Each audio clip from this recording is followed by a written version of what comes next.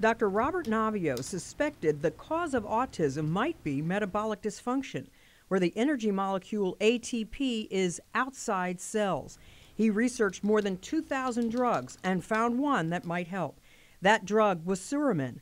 Dr. Navio tested one dose in a clinical trial of 10 boys. 5 got the drug. Children began to talk sometimes for the first time in sentences in their life. Boys who got Suramin had autism severity scores drop from 8.6 to 7, the lowest point on the spectrum.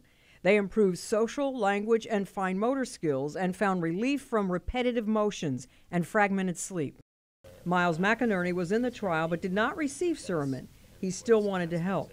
I should generally be interested in the ability to possibly find a way that people with worse autism or struggle more with autism than I do to possibly be able to find a solution that can help them better communicate. He now uses rowing to reduce the stress related to his autism.